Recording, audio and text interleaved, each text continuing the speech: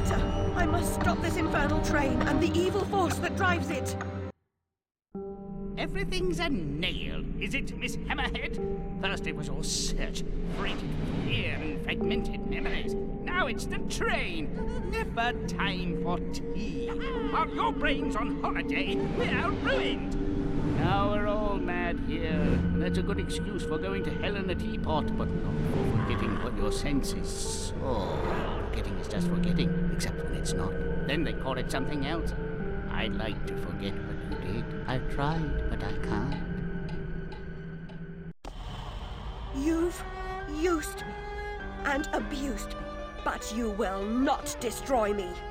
No, the damage is done. The old Alice and her Wonderland retreat are demolished. You can't even recognize what's happened, and you're powerless to change it or move against me. I've made certain of that. Come to receive your punishment, then? I know I'm guilty of something, but punishment never suits the victims of the crime. Abuse is a crime the strong visit on the weak. You're right, abusers are insufficiently punished for the damage they do. Those who witness abuse without seeking retribution for the harm pay a penalty. Your own pain mitigates your failure to act earlier, but you may not yet have paid enough for witnessing the pain of others.